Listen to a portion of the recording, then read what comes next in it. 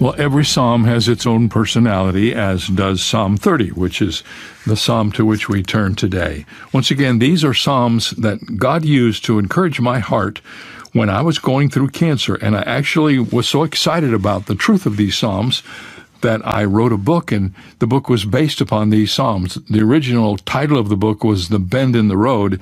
Later, the publisher changed the title of the book to When Your World Falls Apart, and it is one of the best-selling books every year at Turning Point. You know why?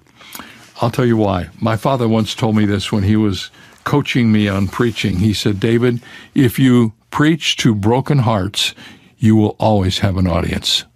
And he was absolutely right about that, because every week when I stand up to preach and look out over the thousands of people who come to Shadow Mountain, I'm aware of just a few, but I know they represent many who've had a tough week.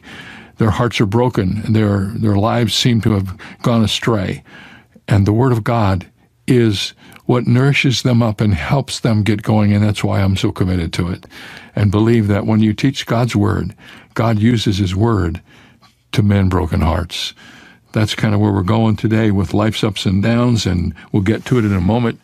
Just let me encourage you, if you haven't done so already, to get your copy of this ancillary book, which is meant to help you during times when things are not so good for you and you may not even be able to sleep.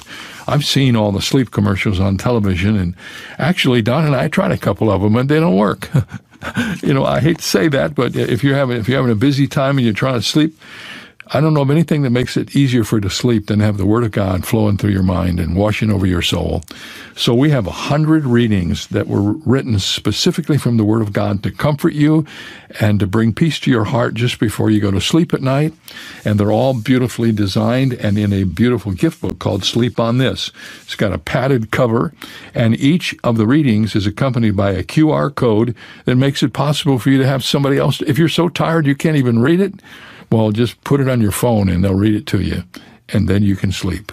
We want to send this to you because we know it'll add value to your life and bring blessing to your heart. So when you send a gift during August, be sure to ask for your copy of Sleep on This, a gift of any size, no matter what it is. Be generous, do the best thing you can, but whatever your gift is, you can have a copy of this book, and we'll send it to you right away. Let's get started with today's lesson. Seminary professor once chastised a student for turning in a sermon that had a very boring title.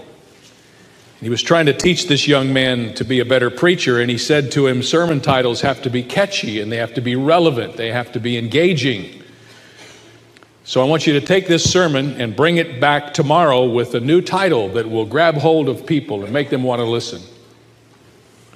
Well, the young man wasn't exactly sure what he was being asked to do, so he said, how do I come up with a catchy title? Well, the professor said, it's easy. Just imagine that your sermon title is posted on a sign in front of your church. It's Sunday morning, and a big bus full of people has stopped momentarily by your sign. You want a sermon title so catchy, so compelling, that all the people on the bus will jump off of the Greyhound and run into your church. Just think of it that way, and I'm sure you'll come up with a great title. The student left to ponder the matter, and the next day he returned with his new title. There's a bomb on your bus. That'd get him into church, wouldn't it? If nothing else would do that. Sometimes as I look out at our world, and I'm sure you've had the same emotion, I wonder if we're not riding on a bus that's got a bomb hidden on it somewhere. If it's the cultural problems that we face, the moral and ethical problems that we face, but it seems like there's a heightened sense of concern on the part of people as to where this bus is going after all. I don't know how you relate to that, but the journey is filled with a lot of peaks and valleys. There's a lot of ups and downs, and it's not like some people expect when you become a Christian, that from then on life is just going to be kind of sailing on a cruise ship for the rest of your life until you ultimately sail into the harbor of heaven. Most of us have found out that the Christian life is filled with a lot of challenges, and there are a lot of ups and downs in the Christian life. In some respects, life is like a soccer game. It seems like you play hard through the entire game, and never really score any goals. But then nobody else does either, so you don't feel too bad. You get kicked and bruised and knocked down, and you quickly get back up and into the game and avoid getting penalties as best you can, with the exception of the normal kinds of mistakes that are part of the game. And then the entire game is over, and it's ultimately decided by the flick of a hand in the goal, a mere deflection, one defining moment, and everybody says, that's the game. And you've played so hard for so long, and it came down to one defining moment in your life. And throughout the game, if you were like me, your emotions were rocketed from one extreme to another, from disappointment to exhilaration, from anger at what you thought was unfair and maybe unsportsmanlike conduct on the part of the other team, and then admiration of a play that was well executed. From total fatigue to the discovery of energy that you found them dredge up from somewhere you didn't know where. And it seems like that's the way life is, isn't it? It's a lot of effort over a long period of time, and it ends up being decided by one or two defining moments along the way. And all of us know that we're the product of the ups and downs of life. Psalm 30 is an honest expression on the part of the psalmist of life. That's why I love the Psalms so much. I find myself here, I find my emotions here, I find the things I have felt and thought of here expressed in ways much better than I could ever express them. The superscription over the psalm, if you'll notice carefully, says that it's a song at the dedication of the house of David. And that's caused a lot of confusion on the part of scholars, because the only house that David really built himself was his own house. That was built by Hiram when he became king. And most people do not believe this psalm fits that occasion, but rather that it is meant to describe the events that were involved when David brought the ark back to Jerusalem and set it up in Jerusalem as the final resting place for the Ark of the Covenant, where the temple would ultimately be built. And as you read the psalm, you begin to see that there are many connections with it that have to do with that particular event as recorded in 2 Samuel. You see, when David became the king over Israel, after waiting for such a long time to be finally crowned king, when he came into his kingdom, his first desire, according to the Old Testament, was to go and get the Ark of the Covenant and bring it back to Jerusalem so that it would be central to the worship of God's people. Now, the Ark of the Covenant, as we've learned already, represents the presence of Almighty God. In the Old Testament system of worship, the Ark of the Covenant was that which represented the Shekinah glory of God, the presence of Almighty God. Now, I was reading again what happened when the Philistines got a hold of the Ark of the Covenant. Do you remember that? And the Ark of the Covenant went throughout Philistia, and everywhere it ended, there was all kinds of problems. And frankly, they finally got to the place where they didn't want anything to do with the Ark of the Covenant, and they sent it away. Well, for many years now, the Ark of the Covenant had not been at the center of Israel's worship. In fact, during the time when King Saul was in the office, the Bible says that during Saul's reign, nobody even inquired about the Ark of the Covenant. They didn't even ask any questions about it.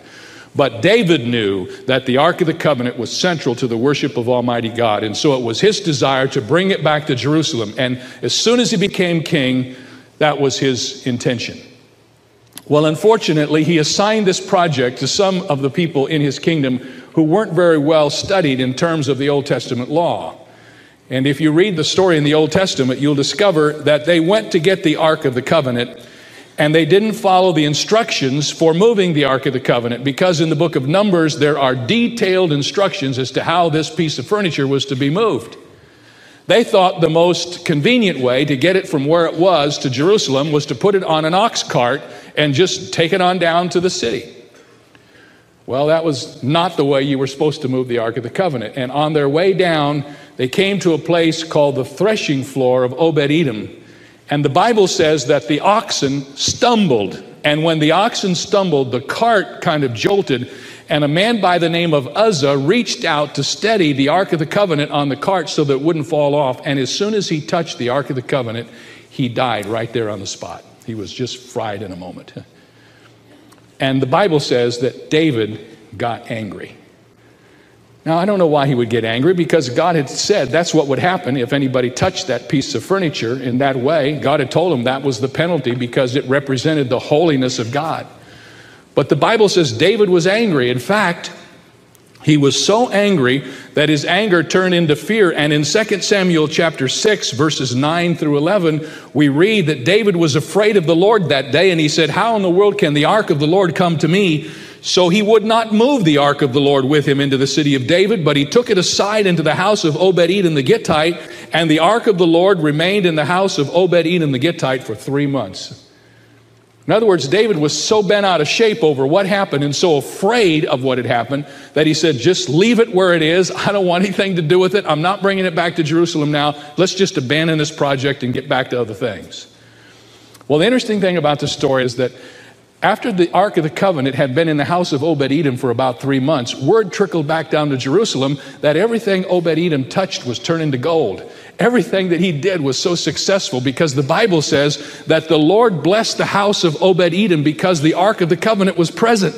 And all of a sudden, David got renewed interest in getting the Ark of the Covenant back to Jerusalem. And so this time he went back and he studied the Old Testament law, and he found out how it was supposed to be done, and he went back and he got the Ark of the Covenant. And it tells us in 2 Samuel chapter 6, beginning at verse 12, that David went and brought up the Ark of God from the house of Obed-Edom to the city of David with gladness. And so it was, when those bearing the Ark of the Lord had gone 6 paces, that he sacrificed oxen and fatted sheep. And many scholars believe that it was at that particular moment that Psalm 30 was born. That David wrote that song for right there in that moment when the joy of the Lord was on him and the Ark of the Covenant was returning to its special place. Well, it was a glorious and exciting day.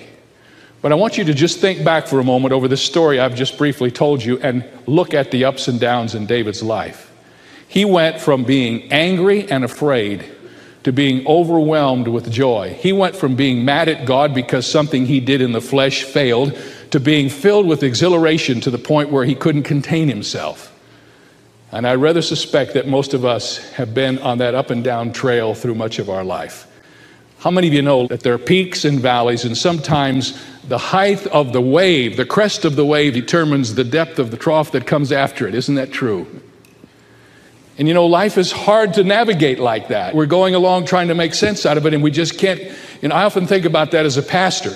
I don't know of any career that you could ever sign up for, any position you could ever take that would challenge your emotional equilibrium more than being a pastor.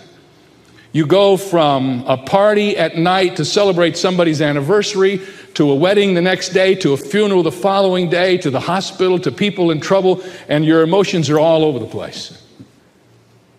And I think that's much of what David was talking about. In fact, in the Psalm, and we're going to do this quickly, there are 5 contrasting experiences that are pointed out by the psalmist in the ups and downs of life. He begins in the first 4 verses and in verses 8 through 10 with the cycle from hurting to healing. We do not know exactly what was going on in David's life at this time because we have no record in the narrative that David ever had a serious sickness, but a number of his psalms allude to the fact that he experienced some sickness in his life that was nigh unto death. And here in the 8th verse of the 30th Psalm, we read these words, which are the prayer of David about his own situation in life, a prayer for his healing. Notice the 8th verse of the 30th Psalm. I cried to you, O Lord, and to the Lord I made supplication. What profit is there in my blood? When I go down to the pit, will the dust praise you? Will it declare your truth? Hear, O Lord, and have mercy on me and be my helper.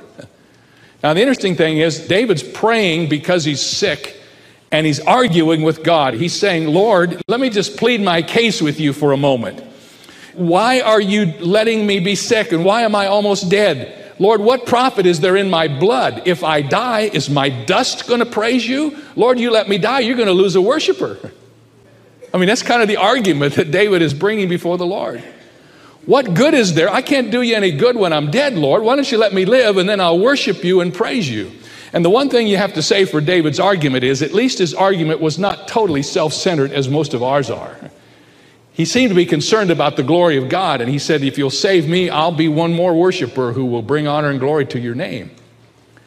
And finally, he gets a sense in his head, and he quits all this argument, and he just pleads to God for mercy. In the last verse, he says, hear, O Lord, and have mercy on me, and be my helper. And that's where we end up And if you've ever been sick or you've ever found out that you have something that is scary to you in terms of sickness, that's kind of the way you pray. Lord, you may argue with him about lots of things, but when you get right down to the end of it, you say, Lord, I need your mercy. Please, please help me. So he prays for his healing. And then in verses 1 through 4, we see the praise for his healing. For this is what happens after God heals him. In you, O Lord, I put my trust. I will extol you, O Lord, for you have lifted me up and have not let my foes rejoice over me. O Lord my God, I cried out to you and you healed me. Sing praise to the Lord, ye saints of his, and give thanks at the remembrance of his holy name. Now here's the picture. Wherever David is in this situation in his life, he has gone down almost to the grave.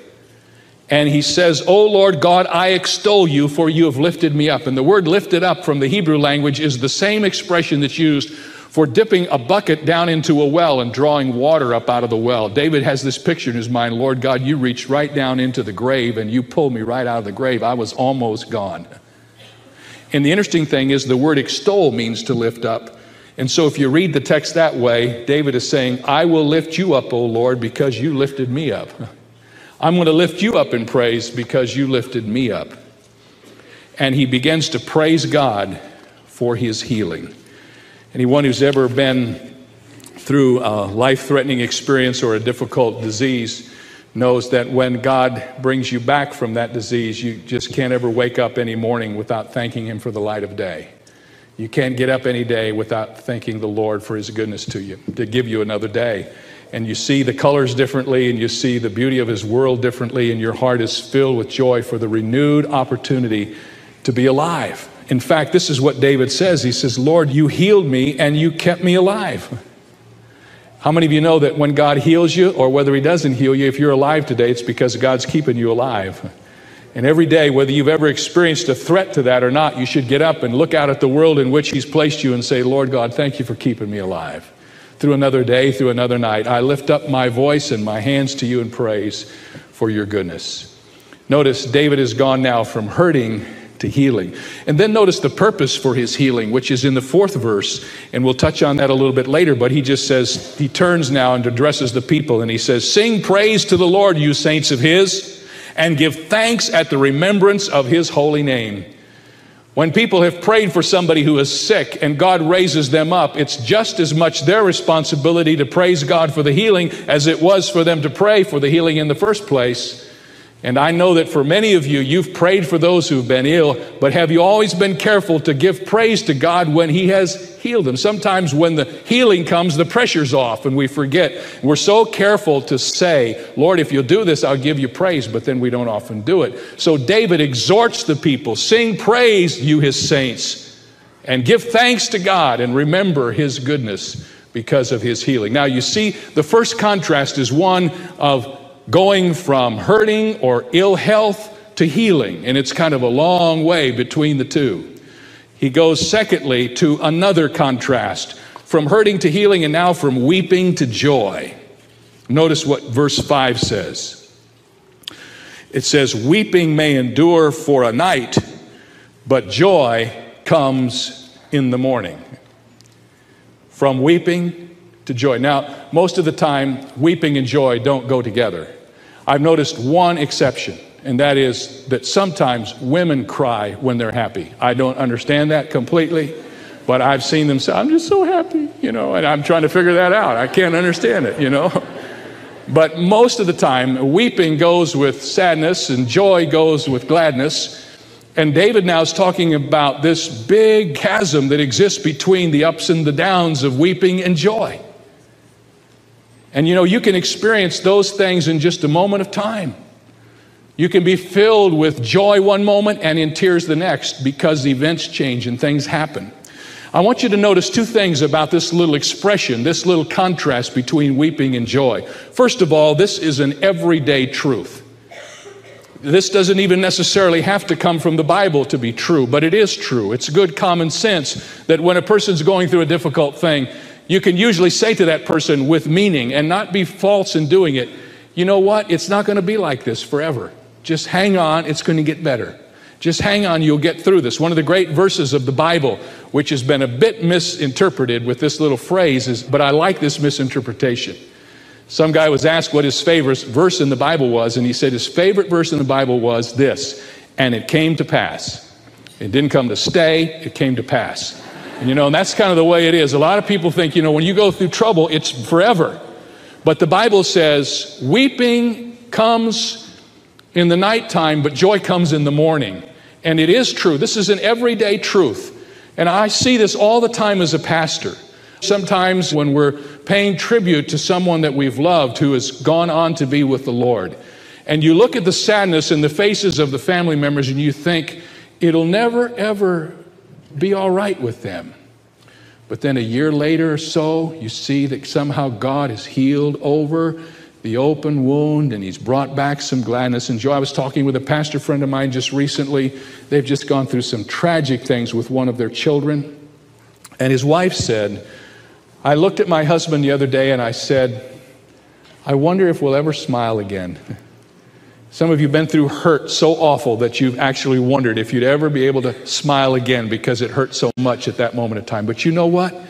Generally speaking, God restores it, and you move through that time of weeping, and God brings back the joy.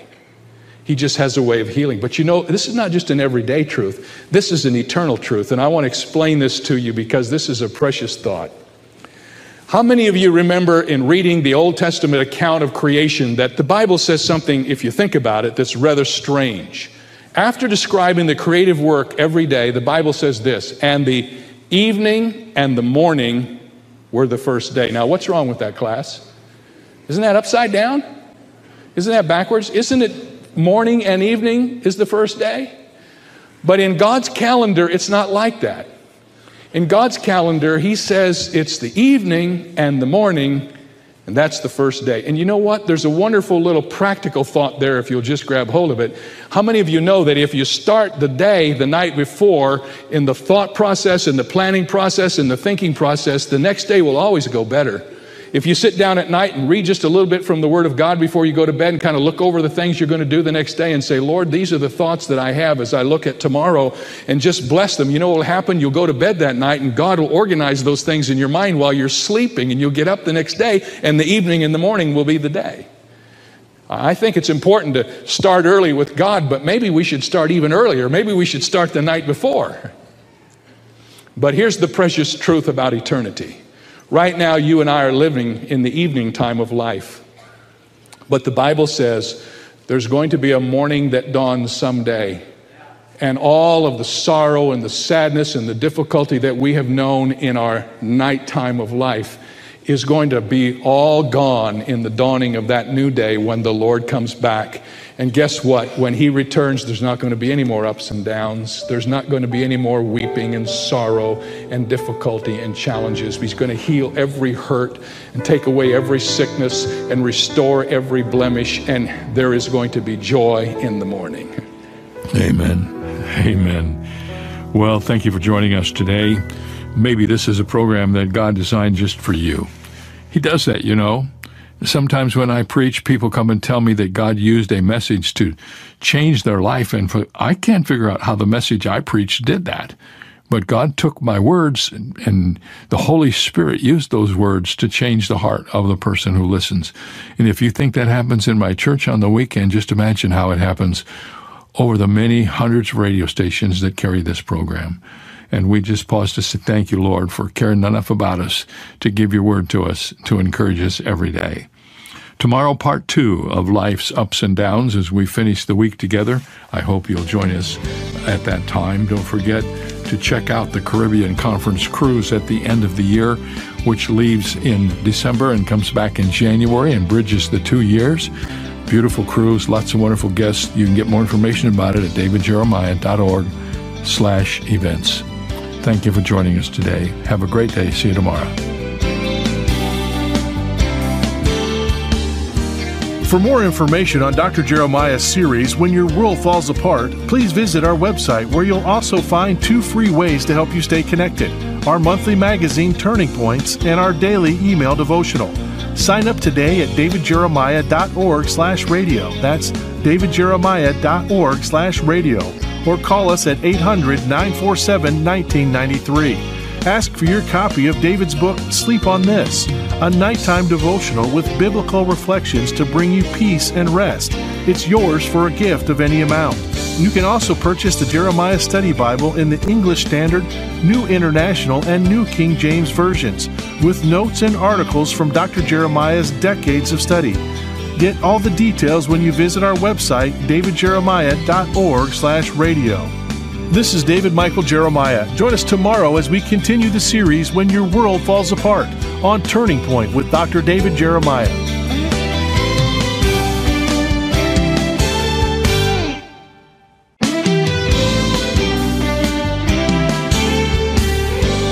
The roller coaster of life comes with crazy twists, unpredictable turns, and sudden drops. But you can take comfort in knowing you never have to ride it alone. Today on Turning Point, Dr. David Jeremiah offers a reminder that God is always with you, just as He was with King David through his many highs and lows. Listen now as David introduces the conclusion of his message, Life's Ups and Downs. I want to thank you for joining us today. We're studying the Psalms, which is always a blessing. And these are particular Psalms because these are the Psalms that the Lord used to encourage my heart when I was returning from my 2 bouts with cancer many years ago. I took great notes and learned a lot from these Psalms. Ultimately, I wrote a book that was based upon these Psalms called A Bend in the Road. The book was changed in its title from A Bend in the Road to When Your World Falls Apart, but it's the same book and the same study. And I think having been so freshly touched in my body with this terrible sickness, my heart was really tender toward the Lord, and the Psalms meant so much to me. So these are those Psalms, and we're in the middle of Psalm 30. We'll get back to part 2 of our discussion of Psalm 30, which we have called Life's Ups and Downs. By the way, friends, there's a study guide and a CD album that goes with this series, which you can order from Turning Point. It's all of the notes and outlines of the messages in the series, plus all of the audio recordings of when they were first delivered. And it's a very special way to go back and reprise this series and remember what you learned and to be able to share it with others, perhaps in a small group or a Sunday school class or wherever you have the opportunity to introduce God's Word. This information is available, once again, from davidjeremiah.org. You can get that information immediately by going to that website.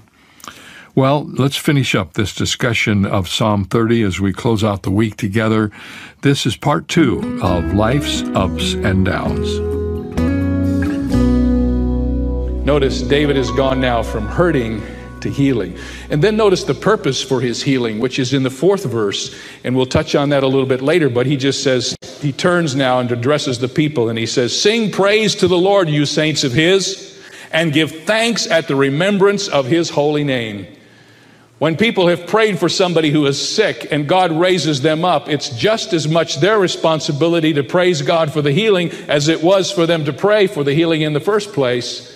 And I know that for many of you, you've prayed for those who've been ill, but have you always been careful to give praise to God when He has healed them? Sometimes when the healing comes, the pressure's off and we forget. We're so careful to say, "Lord, if you'll do this, I'll give you praise," but then we don't often do it. So David exhorts the people, "Sing praise, you His saints, and give thanks to God and remember His goodness because of His healing." Now you see, the first contrast is one of going from hurting or ill health to healing, and it's kind of a long way between the two. He goes, secondly, to another contrast, from hurting to healing, and now from weeping to joy. Notice what verse 5 says. It says, "Weeping may endure for a night, but joy comes in the morning." From weeping to joy. Now, most of the time, weeping and joy don't go together. I've noticed one exception, and that is that sometimes women cry when they're happy. I don't understand that completely, but I've seen them say, "I'm just so happy," and I'm trying to figure that out. I can't understand it, But most of the time, weeping goes with sadness and joy goes with gladness. And David now is talking about this big chasm that exists between the ups and the downs of weeping and joy. And you can experience those things in just a moment of time. You can be filled with joy one moment and in tears the next because events change and things happen. I want you to notice two things about this little expression, this little contrast between weeping and joy. First of all, this is an everyday truth. This doesn't even necessarily have to come from the Bible to be true, but it is true. It's good common sense that when a person's going through a difficult thing, you can usually say to that person with meaning and not be false in doing it, you know what? It's not going to be like this forever. Just hang on. It's going to get better. Just hang on. You'll get through this. One of the great verses of the Bible, which has been a bit misinterpreted with this little phrase, but I like this misinterpretation. Some guy was asked what his favorite verse in the Bible was, and he said his favorite verse in the Bible was this, and it came to pass. It didn't come to stay, it came to pass. And and that's kind of the way it is. A lot of people think, when you go through trouble, it's forever. But the Bible says, weeping comes in the nighttime, but joy comes in the morning. And it is true. This is an everyday truth. And I see this all the time as a pastor. Sometimes when we're paying tribute to someone that we've loved who has gone on to be with the Lord, and you look at the sadness in the faces of the family members and you think, it'll never, ever be all right with them. But then a year later or so, you see that somehow God has healed over the open wound and he's brought back some gladness and joy. I was talking with a pastor friend of mine just recently. They've just gone through some tragic things with one of their children. And his wife said, I looked at my husband the other day and I said, I wonder if we'll ever smile again. Some of you have been through hurt so awful that you've actually wondered if you'd ever be able to smile again because it hurt so much at that moment in time. But you know what? Generally speaking, God restores it and you move through that time of weeping and God brings back the joy. He just has a way of healing. But this is not just an everyday truth. This is an eternal truth. And I want to explain this to you because this is a precious thought. How many of you remember in reading the Old Testament account of creation that the Bible says something, if you think about it, that's rather strange? After describing the creative work every day, the Bible says this, and the evening and the morning were the first day. Now, what's wrong with that, class? Isn't that upside down? Isn't that backwards? Isn't it morning and evening is the first day? But in God's calendar, it's not like that.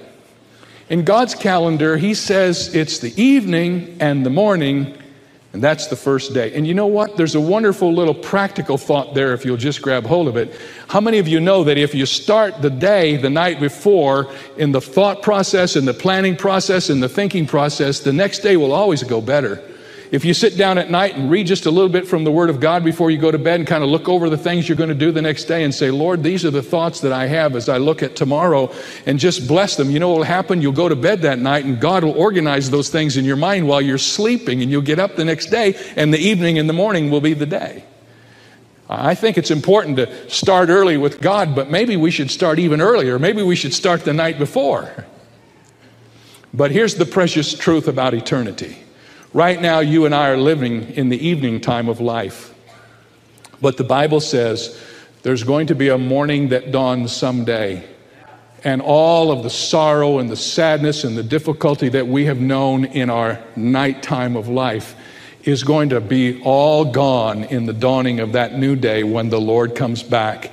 And guess what? When he returns, there's not going to be any more ups and downs. There's not going to be any more weeping and sorrow and difficulty and challenges. He's going to heal every hurt and take away every sickness and restore every blemish. And there is going to be joy in the morning.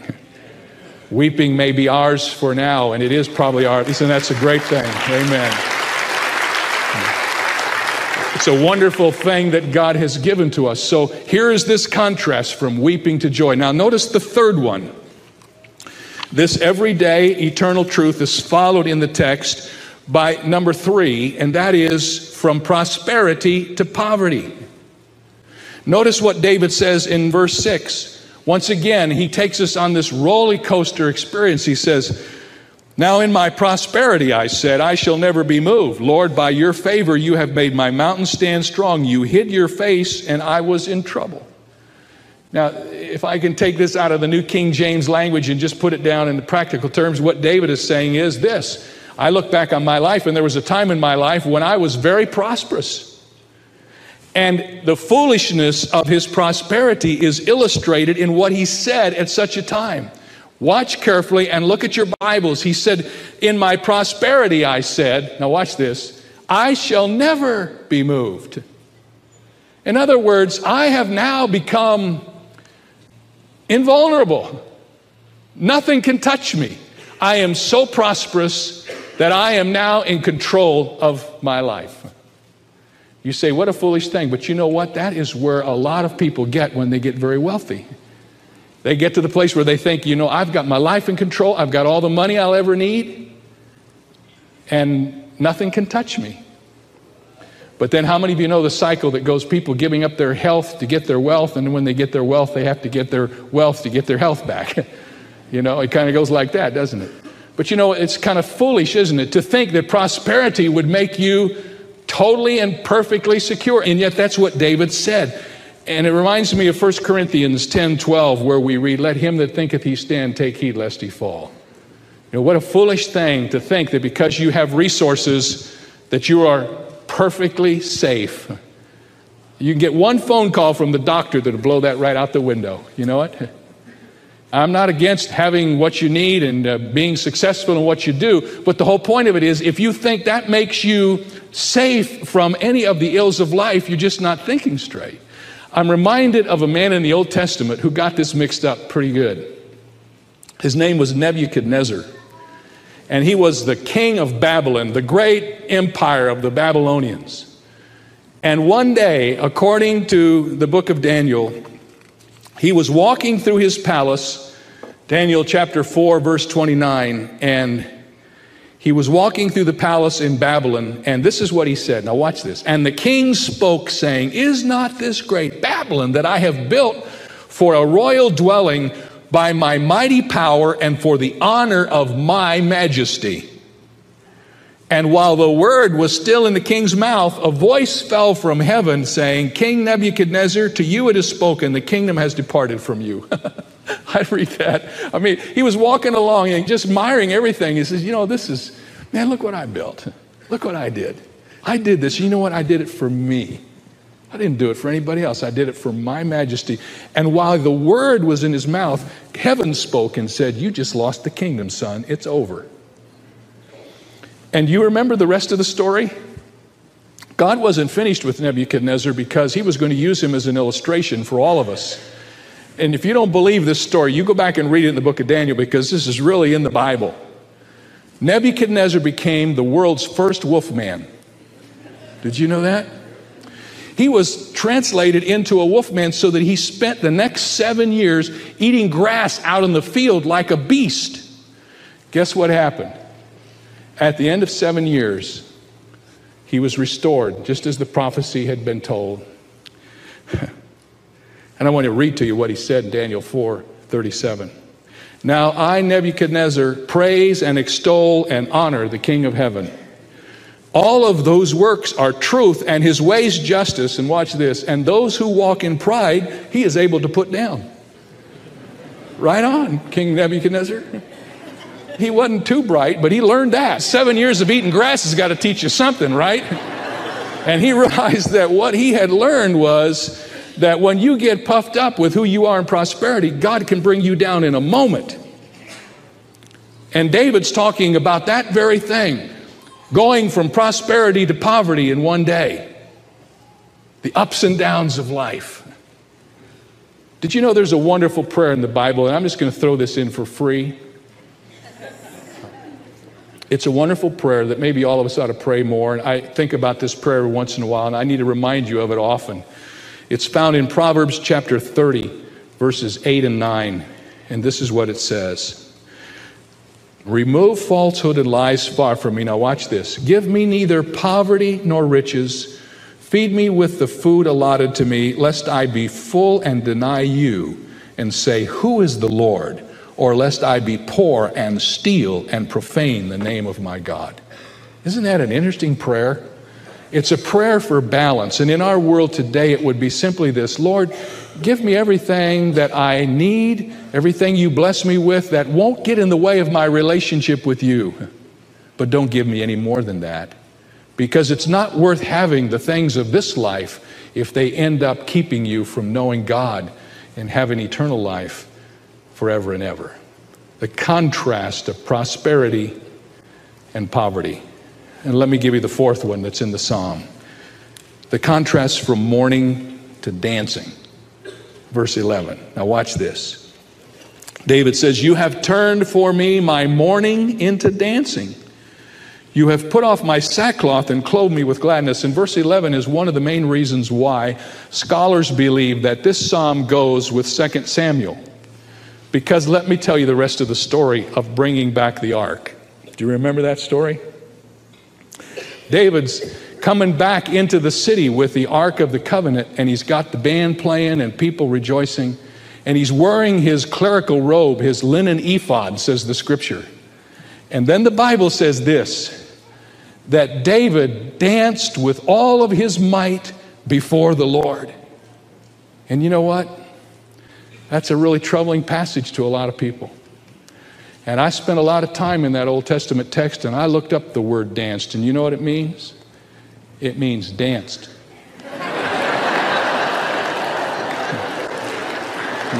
But I want to tell you, this wasn't dancing socially. This wasn't dancing at line dance or whatever they do in the country and western stuff. This was David dancing before the Lord in exhilaration because of what God had done. He just got so overwhelmed with God's blessing and the beauty and majesty of that moment that he couldn't contain himself.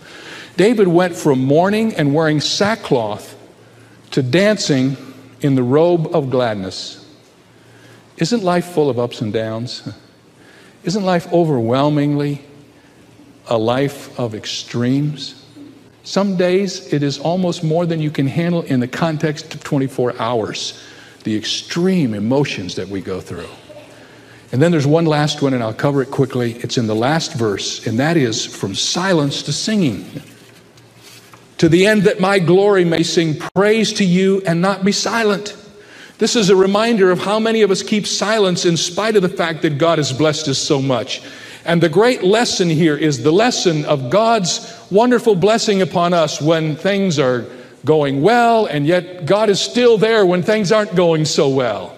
God is in the room when you get news of some great accomplishment, some award, but God is also in the hospital room when you get news of some difficult situation that you have to face.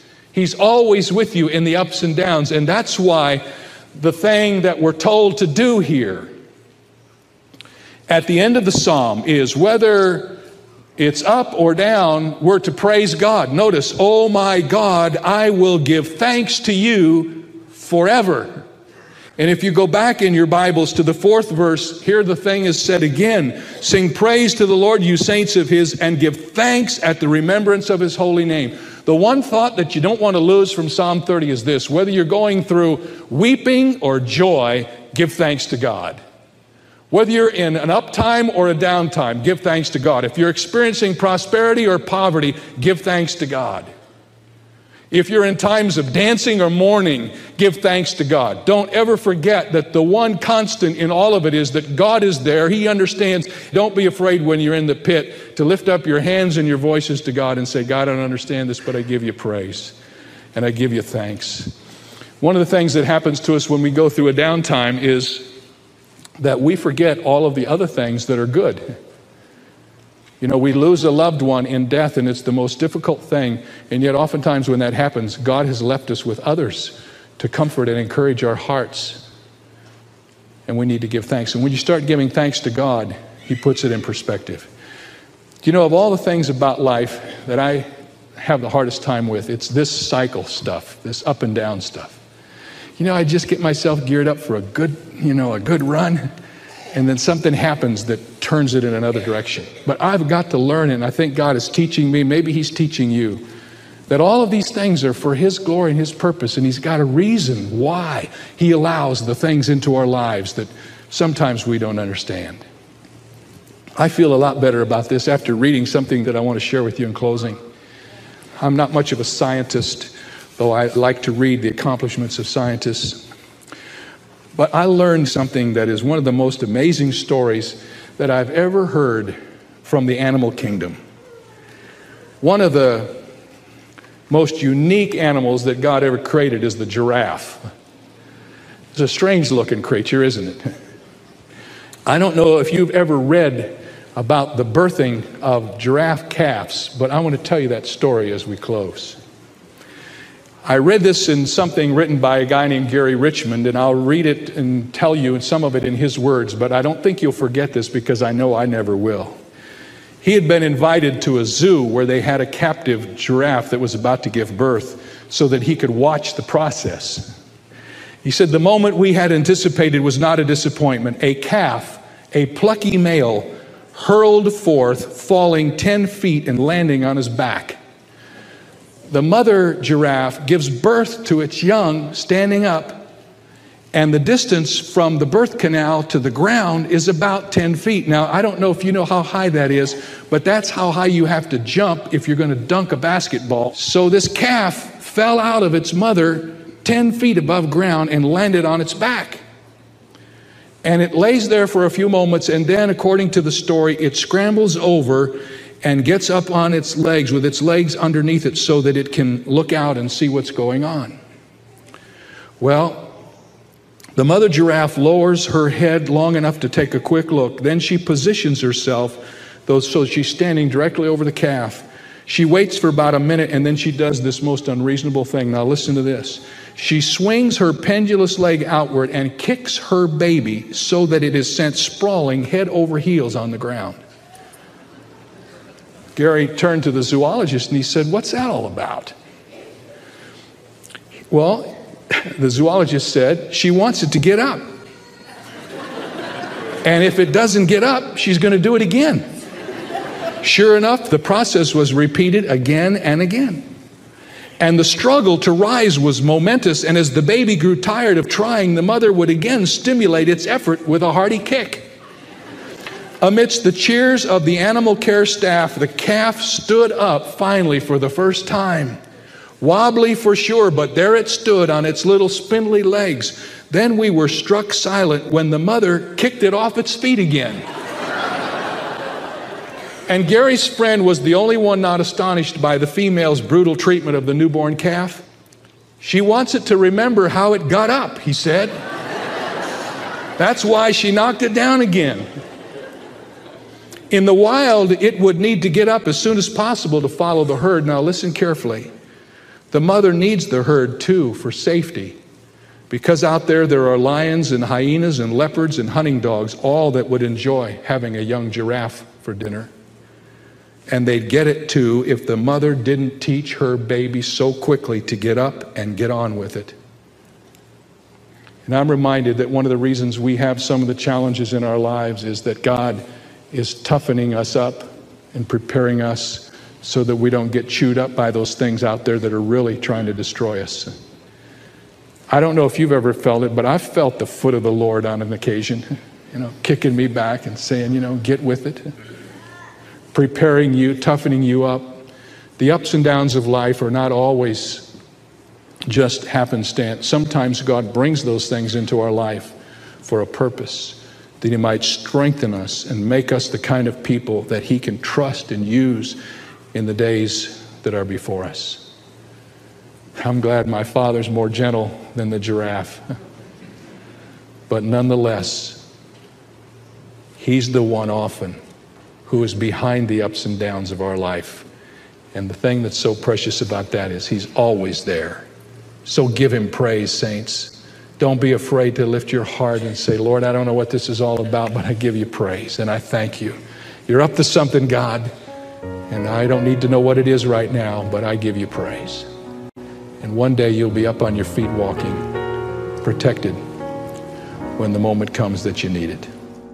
Well, I can't tell you how much I really believe what I've just said, because I know what it's like to be in difficult days. I haven't had nearly as many of you, my friends. I've had my share, but nothing like so many of you who have suffered in the majority part of your life. but God cares about you. And this book we call the Bible, and especially the section of it we call the Psalms, is the absolute demonstration of God's love and care for you. He opens your heart and then puts this wonderful truth in to help you get through your difficult days. So if you're in one of those ups and downs times in your life, maybe particularly the down part, let God's Word wash over your heart and baptize your soul in its truth, and it will straighten things out for you. Hey, have a wonderful weekend, you guys. I know that you have church on the agenda. We're on television almost everywhere, and make it a week that honors the Lord and brings glory and majesty to His name. He's worth it. We'll see you Monday.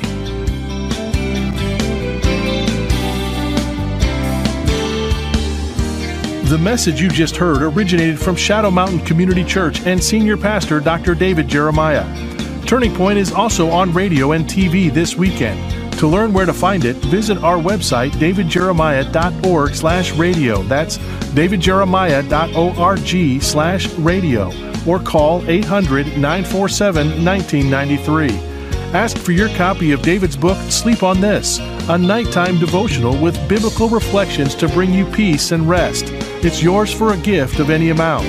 You can also purchase the Jeremiah Study Bible in the English Standard, New International, and New King James versions with notes and articles from Dr. Jeremiah's decades of study. Let us know how your faith is growing. Write to Turning Point, P.O. Box 3838, San Diego, California, 92163. This is David Michael Jeremiah. Join us Monday as we continue the series When You're